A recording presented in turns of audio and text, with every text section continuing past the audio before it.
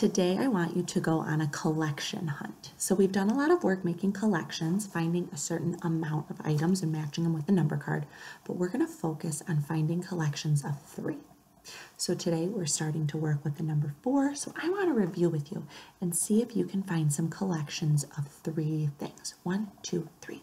So maybe one thing that I might find a collection of is I see 3 crayons at my desk. Maybe I might find 3 spoons, or if I go outside, I might find 3 rocks. So what I want you to do today is I want you to go on a collection hunt.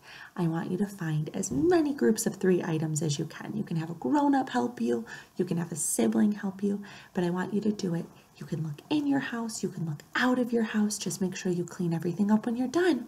But I want you to put together groups of 3 items.